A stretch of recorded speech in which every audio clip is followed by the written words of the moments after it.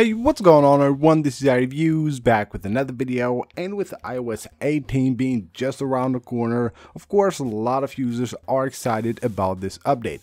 It is an amazing update with a lot of new features and changes, but in today's video we're gonna focus on the new control center. So as you probably know, the new iOS 18 also features a brand new control center, which actually we have been waiting for a really long time. So in today's video we're taking a look at the new control center, and I will show you guys every new feature that you will be able to find on the control center on iOS 18. Now first of all, let's get started here with a new design. Of course we have a brand new design.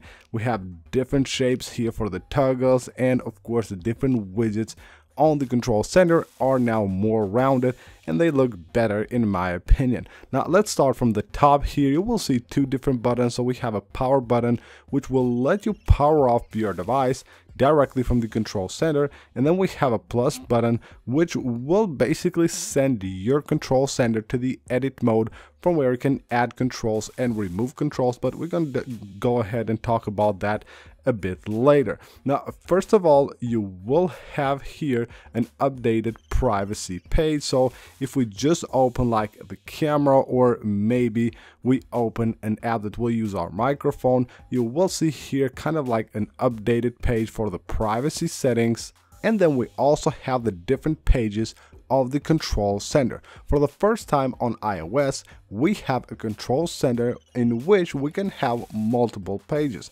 So one of them can be this one right here. We have your main toggles and widgets. You can have another one maybe with like the media controls, and then one with your Bluetooth, Wi-Fi, and all the connections and everything else you need. Now of course you can add another page. So if I just go ahead and go to the edit mode by tapping and holding anywhere on the screen, or just tap the plus button to go to the edit mode, I can swipe down here, and as you can see now it will create a brand new page from where of course I can just tap on add control, and I can just go ahead and add widgets and controls to the control center and create a brand new page with anything I need here. Now the cool thing about these pages is that you can move around between them, of course go back and forth here, or you can see right there on the right side we have those little icons that indicate the pages we're in. What you can do is also swipe your finger right there at those icons, and that will let you actually move through the pages much quicker.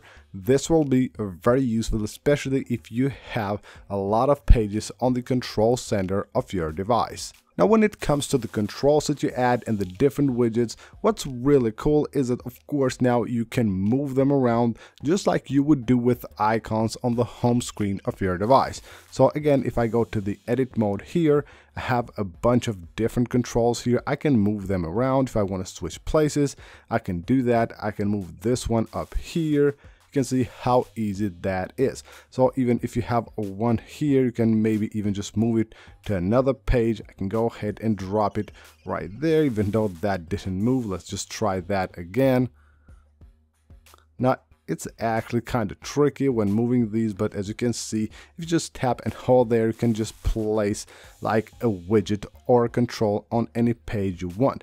Now what's really cool is that also, as you can see here, just like with the new feature on the home screen where you can place icons anywhere you want, you can also do that with the toggles on the control center, so they won't rearrange automatically. You can just place them anywhere you need them. And you can also resize them fairly easy. So again, you go to the edit mode. If I have like a medium toggle right there, I can go ahead and tap on that grabber, tap and hold, and I can drag it like that. That way I can just go ahead and make that bigger. Or if I want to, of course, I can just drag it like that and make it smaller. And that way, of course, it will fit a lot more toggles on the control center's page.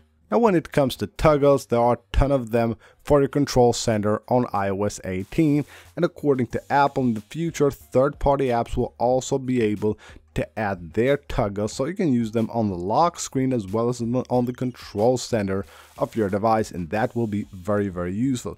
But again, if you just go ahead and tap right here to add a control, you will see a ton of different controls. First of all, we have a search bar at the top from where you can search for like different controls you might need, and then you will have here some of the most useful ones like the text size, the flashlight, quick notes, screen recording, and all that good stuff.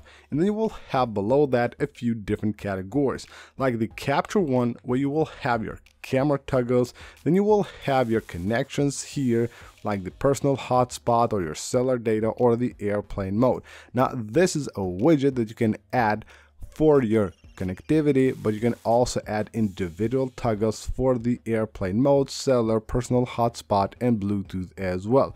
Now what you can do right here is also add the display and brightness toggles, and you will see all the different categories here have like different toggles which you can add. Now what I think about this control center, something that I really don't like, is that these like sliders right here cannot actually be resized, but that's hopefully something that will change in the future. And then we have here the focus, the notes, the music playing right here, the now playing media, and then you will have the remote, the shortcuts. We're going to get into that in a second here. We have the sounds, translation, our utilities, and then all the other categories. Again, each of them can easily be added to any of your control center pages. Again, you can add it, and then even if you add a smaller one, you can always resize it.